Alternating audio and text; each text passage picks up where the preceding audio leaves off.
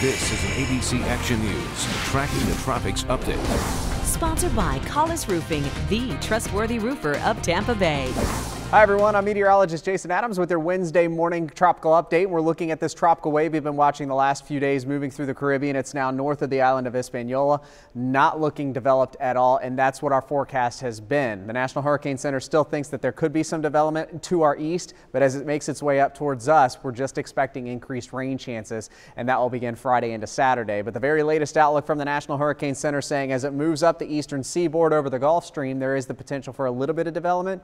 Chance is only 10% though, so either way, this will not be a system that has major impacts here at home in Tampa Bay. Our next system, it's this tropical spin out there in the Atlantic. Now this is Africa, this is South America, so it's way out into the Atlantic and not anything that needs to be a concern for us for the next 7 days. However, they've upped the chance to development for this up to 50% now, possibly from Saturday into Sunday, as it's just east of the Caribbean. Where it goes from there, still anybody's guess. Some models take it more westward, but the bulk of the models keep it out in the Atlantic Ocean. Of course, there's still tons of time before that would happen, so keep checking back in with us for any changes from the National Hurricane Center as we continue to keep you posted through tropical season.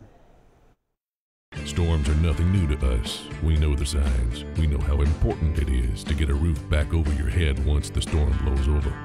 So when the signs of a storm are brewing, this is the only sign you'll need to remember. Collis Roofing.